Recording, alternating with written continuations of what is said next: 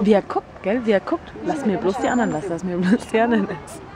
Ich glaube, Ananas ist nicht so. Zum Glück haben wir die verschimmelte Ananas mitgenommen. Vor allem, ey, die war irgendwie über 100, oder? Was? Dieser blöde Donut? Nein, die Ananas war voll teuer. Naja. Aber die war ja nicht mehr gut. Aber sie war nicht mehr so lecker. Nee, die war schon am Schimmeln irgendwo.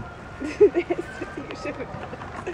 Ey, der ist immer noch. Nee, nicht. Den wird er mitnehmen gleich. Halt mal fest. Oh oh, jetzt ist es runtergefallen. Der Donut? Da. Jetzt links mal runterlaufen. Gib mir, hat er gesagt. Guck mal, die Füße. Na komm. Nee, das Keks kriegst du nämlich nicht. Soll ich mal? Ja, film mal, Junge. Nee, nicht filmen, Foto machen.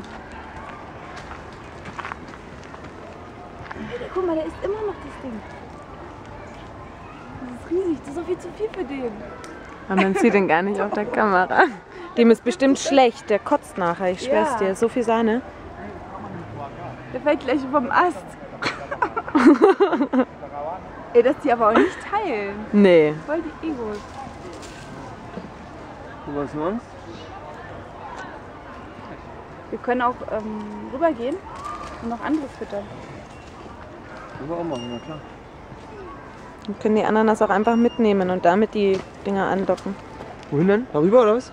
Oh, jetzt lässt ihn aber ganz schön sitzen, guck mal. Pech gehabt. Dein Freund hat uns schon beklaut.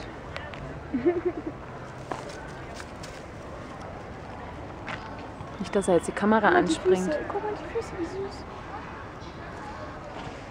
Der hat sie so voll zusammengelegt. Siehst du das? Ja. Oh, wie süß. Guck mal, wie ein Hotdog-Toast, der andere. Ja, ja.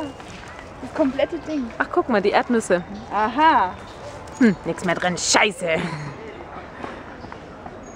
Sind die lustig. Wir können ja mal rüber. Guck mal rüber, wa? Wo mache ich Stopp? Mit dem roten Punkt.